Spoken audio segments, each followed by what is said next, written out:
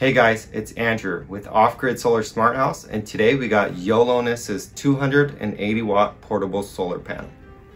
Stay tuned, we're going to dive into the specs, we're going to test it out, and at the end I'll give you my final thoughts.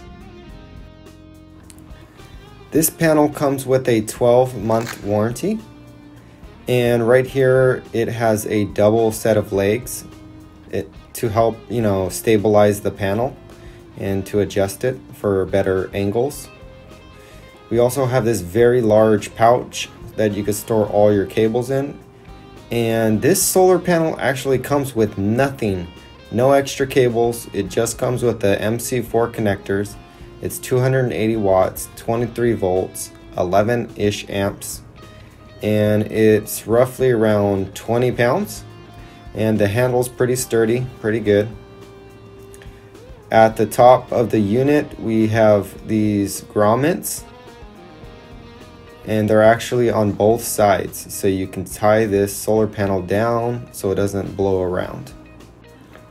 To set up the solar panel, find yourself a flat surface outside in the sun and unfold the panel and pull out the legs. This unit has 4 legs, and when you pull them out, just adjust the legs to the angle of the sun.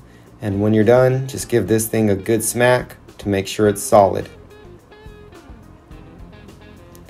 On the back, you'll see we have the adjustable straps and then the additional brace against the solar panel for sturdiness.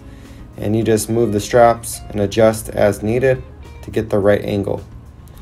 Now I'm going to unzip to get to the MC4 connectors, and I do have an MC4 extension cord. And all we're going to do is plug in the positive and negative like so, and they just snap in onto the other end. The other end of that MC4 extension cable is right here, and I'm going to plug in this extension part to XT60, and then the XT60 plug into the power station, and we should be able to get some solar power. Looks like we're pulling in about 214 watts, which is really good. So the solar panel's in the sun, and the sun is shining. The Yolaness portable solar panel was able to get around 220-ish watts, and I believe in the spring, summertime, I can get that up to 250-ish. Now, the build quality is exceptional.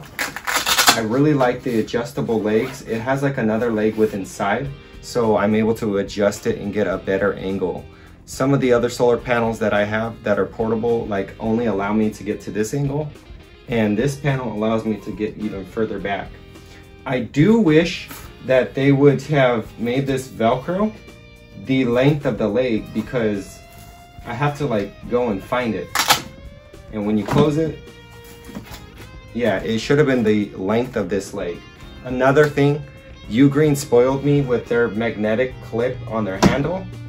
That's something that Yolaness could add to the next version, or if you want, you can add it yourself.